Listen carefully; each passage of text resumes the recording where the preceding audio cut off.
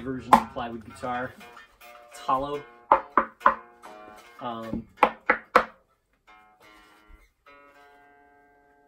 Yeah, these are made from two pieces of 3/4 inch plywood with a masonite top. So just all wood you could get from the hardware store. It wasn't very expensive. Not super good quality wood.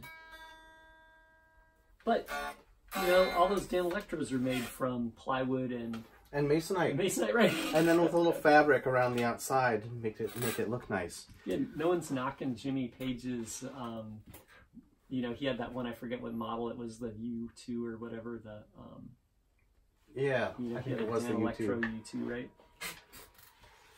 Yeah. So we wanted to build these guitars out of plywood and masonite, basically to test this design. It's a chambered body. We're going to show that on screen. So it's really light. Actually, it could be lighter, and I think that if we do another one, I'd like to hollow out the bottom half of the body as well. Huh. Because feel this. It could be lighter, and that would, I don't think it would be bad if it were a little lighter. Yeah. The pickups put a little weight on it. You don't want it to be neck heavy though, right? So right. I think it feels pretty good right now. But yeah, I could see it being maybe a little bit lighter. Yeah, I mean, I don't think it would be that neck heavy if it were just a little lighter. Yeah. These have remember they have there's a wood, like a sort of a strip that goes down the middle here around the bridge. So it's hollow around this side, right? So this area could be hollowed out some more too. Actually, like you could hollow this thing out in here and just have a block where the bridge screws in. That's true. You know? Yeah. I think it would be enough though, just to hollow out more of, you know, the other half of the body. Yeah, the back slab is still 3/4 inches thick, right? So it's just the top part that's hollow, right? So it's like kind of half hollow, you know? Yeah. Kirk finished his from the hardware store too. Yep. Some wood stain. What is that, like walnut or something? Some donor pickups from a friend. I don't think it's stained. I think it's just a polyurethane, you know, that I just wiped on with a rag to protect the fine masonite from getting stains, or you know, what else could happen to a masonite slab? Yeah, I just painted mine with gesso. So I got this at the art store, a cheap bottle. It was like a couple bucks for a small bottle of gesso. And I still have some gesso left, so I could put more coats on here. I was hoping I'd get it to the point where I could just sand it smooth. And it's almost there. I can still see a little bit of the wood grain, especially along the edge here. So I'm hoping I can, you know, put another couple coats on there and sand it down, you know. Well, that's okay. I mean, this is pretty ugly, but I think that these are a good proof of concept. Yeah. We aren't going to be selling these on Reverb, so yeah.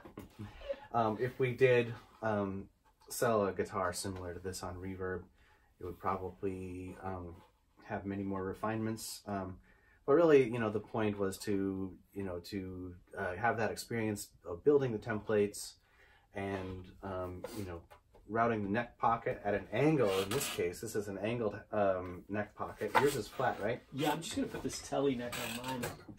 So mine's just going to be the telly, you know. I think I got a little bit of paint in the pocket here, so I got to kind of shade that off to get this to fit in there again. But I think this is going to fit right here like this, right? When we're done. Yeah, I got this neck. It was kind of cheap on eBay. It was like 50 bucks or something. And it's kind of cheap. It's not super great quality. Actually, it looks fine though. You know, these frets are kind of small, but there's nothing wrong with that. It looks functional. Well, after we do the episode on making a neck from things that you can get at the hardware store, or they don't even have to be hardware store necks, but you know, making an inexpensive neck, then we'll have a follow up to this video. Oh, yeah. I want to try doing the neck. I haven't done the neck. We've done the bodies, but you know. But the neck is like its own challenge. I don't know why I'm kind of reluctant to give that a try, but I think we're going to try that. Well, there's just so many things to do, but I mean, you have done all of the things. You've carved the neck, right?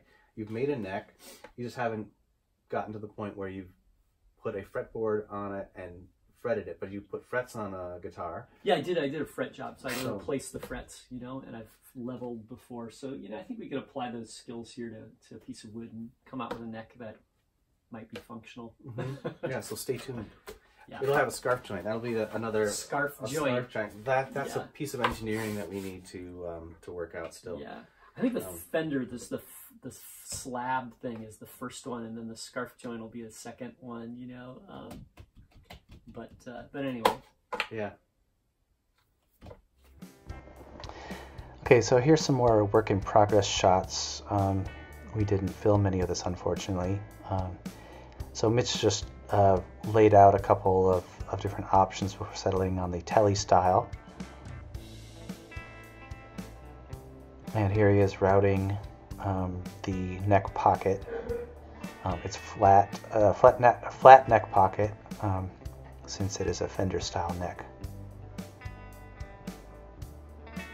And I opted for a angled neck pocket because I'm using a wraparound bridge. Okay, so in this shot, this series of shots, we turned the table for the drill press on its side so we could drill the output jack.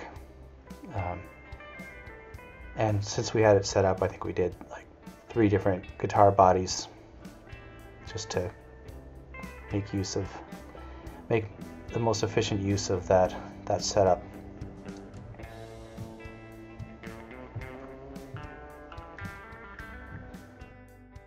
As you can see, we wanted the most accurate neck alignment possible, so we used a laser for that. Precision work.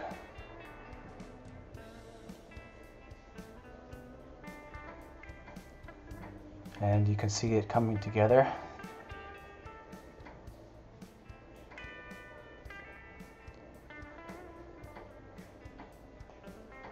And if you want to see what these guitars look like finished, stay tuned to the channel. We are currently putting a nitrocellulose sunburst finish on this guitar, and I'll put a link to those videos in the description. Alright, thanks for watching.